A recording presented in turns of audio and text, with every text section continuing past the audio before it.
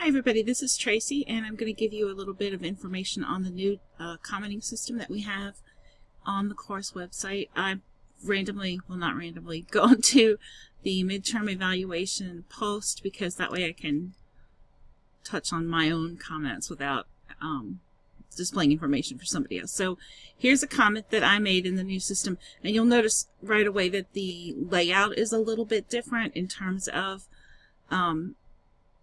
the shaded boxes. But there's the first thing. If you mouse over the person's picture, if they happen to have a gravatar, and most of you will not, most of you will have just a sideways G like Tyler does here. But when you mouse over somebody's picture, you'll get a little pop-up. There's one for Tyler. Mine will pop back up in a second.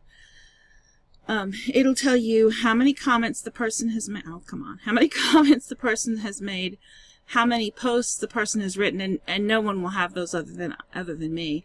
And then how many likes and dislikes the person's comments have received. You can click View Full Information here, or you can come over here and click the eye. Go ahead and click that. Now, let me scoot the window over a little bit. There's this little dot that goes back and forth to show you that the comment system is working. It's a little bit slower than the system that we had before, but that's the price we have to pay for the information. So here's the same information that you were getting in the little pop-up, but it's a little bit bigger.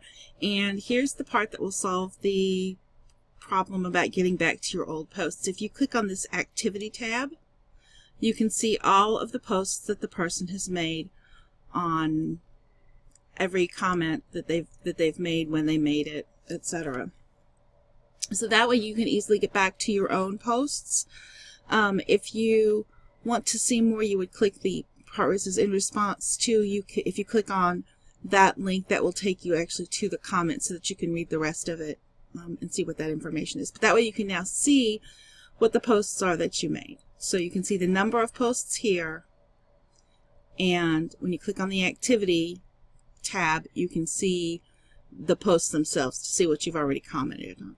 If you just click off of it, that will go away. So if you want to see how many somebody else has, you just, again, will mouse over that person's little image and it will pop up for you. Now the other thing I wanted to show you is the system for adding a post. So this is just another post on the website.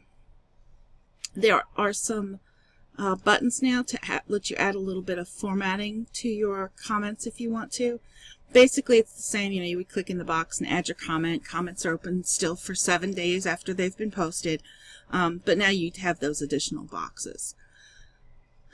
I will post a link for how to make a picture show up here if you want to. It's completely optional, and I don't know that many of you will necessarily need to do that, but if you want to, I will give you the information on how to do that. So that's everything I wanted to say about the new comment system. I hope that that will take care of the issue with being able to see all of your comments at once, and I thank you so much for participating in the class.